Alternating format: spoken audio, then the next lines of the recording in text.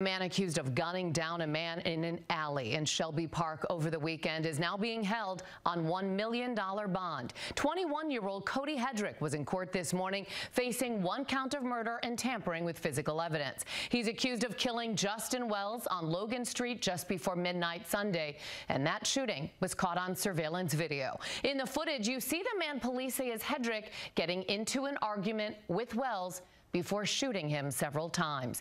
He later then returns to the scene to pick up shell casings.